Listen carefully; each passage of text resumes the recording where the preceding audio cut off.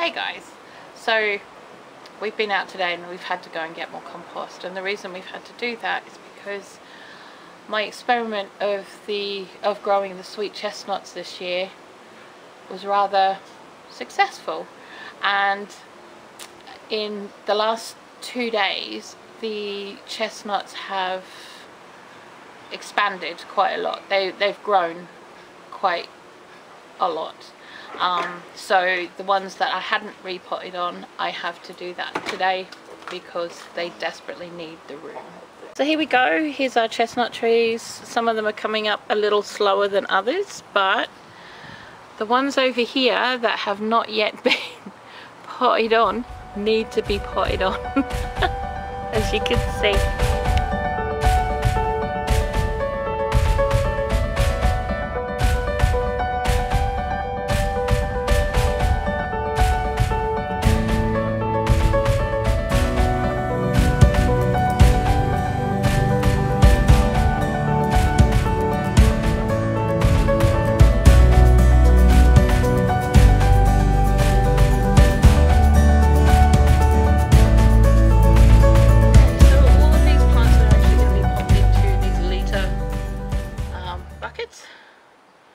Litre or 2 litre?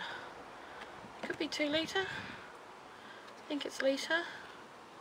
Pretty sure it's a litre. But we're going to pop them in there, and then probably next what size up will then be the 2 litre bucket after that.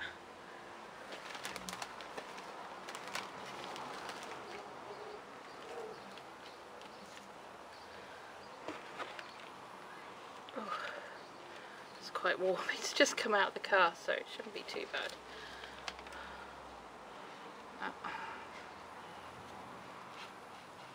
There we go.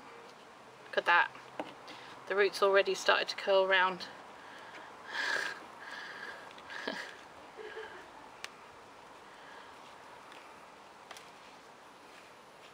Hopefully that'll give it a bit of extra room for a little while. Might even have to get the 2 litre ones before the end of summer, by the way these are growing, to be honest. So just have to kick on.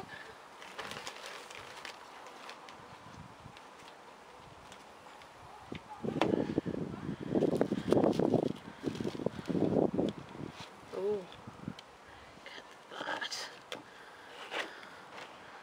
Some beautiful roots on the bottom of these. Right, there we go.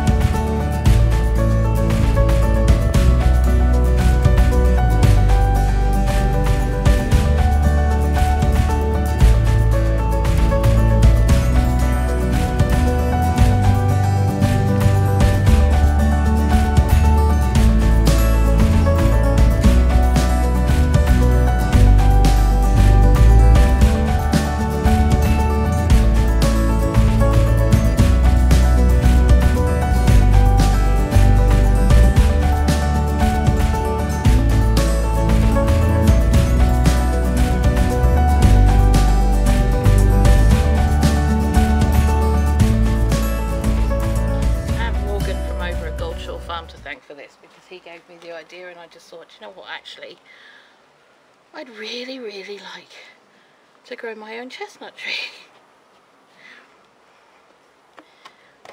So I just watched how he did it.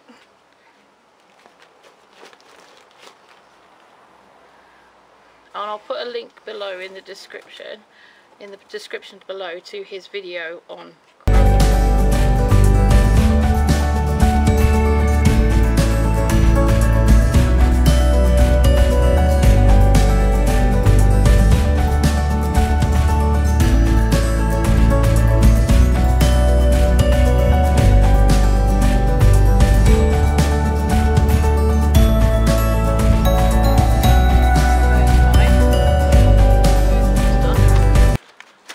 got to split up the other pots.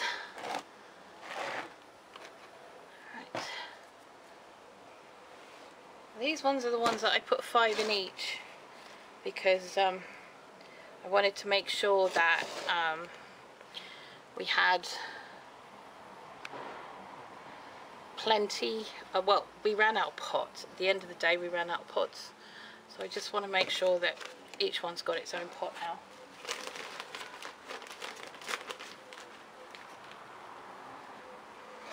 I'm just going to have to be really careful.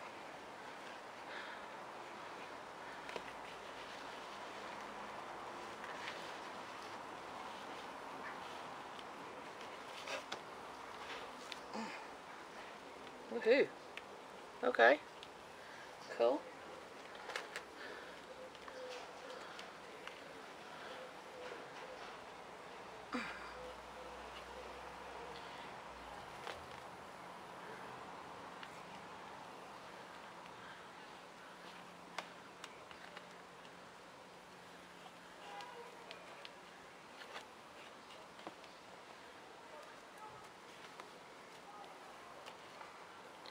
Now, I've already chosen the next nut that I'm going to be doing, and they are on their way, because I'm getting the nuts that are the most expensive and growing those because obviously they are the most expensive. It's difficult to get them, and if we can grow our own ones, well, that's half the fight, the battle won, isn't it? At the end of the day. Ooh. This one's root's gone right down. Come on, you. Hello. Hello, rooty rooty.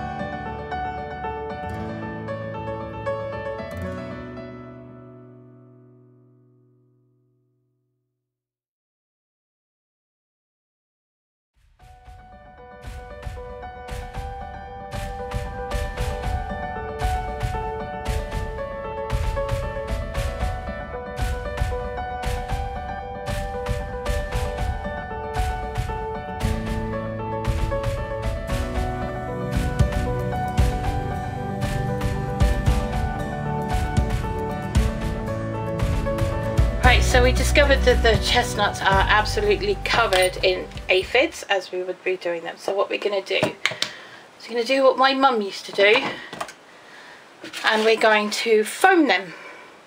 So we're going to get as much foam as we can made, because it's the foam that we want, it's not the water. I'm just going to get the whisk.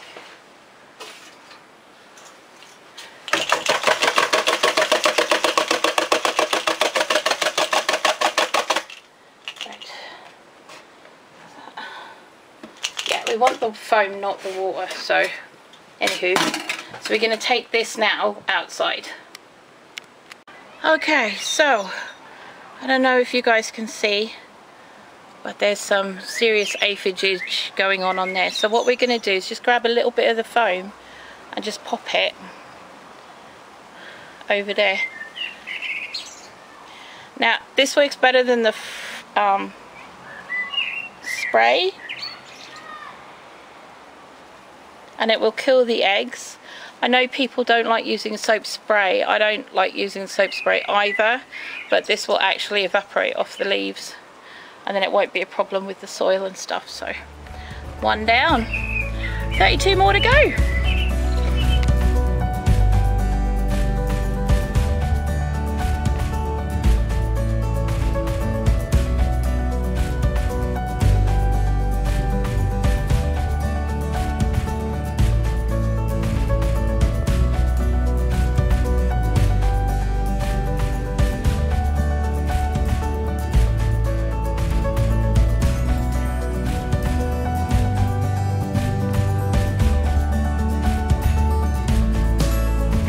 chestnuts done, and already the aphids are dead. It's the good part about having it as foam, because it's already disappearing off the leaves and the stems. It doesn't take long to do its job. My mum used to use this for her roses, as well as anything else that the aphids got on top of, and she never ever had a problem, so that's all good. Okay, so that's the update on the chestnuts so far. Out of 33, we now have 32. This one died inside. It's no longer viable, unfortunately, which kind of sucks, but it is what it is, right? So we've still got 32 of them. I only wanted one. That means that if the rest survive, we will have 31 for sale. 30 for sale and 1 for a giveaway. If you want to see the rest of the stories of the chestnuts, I'm going to put a link down below in the description.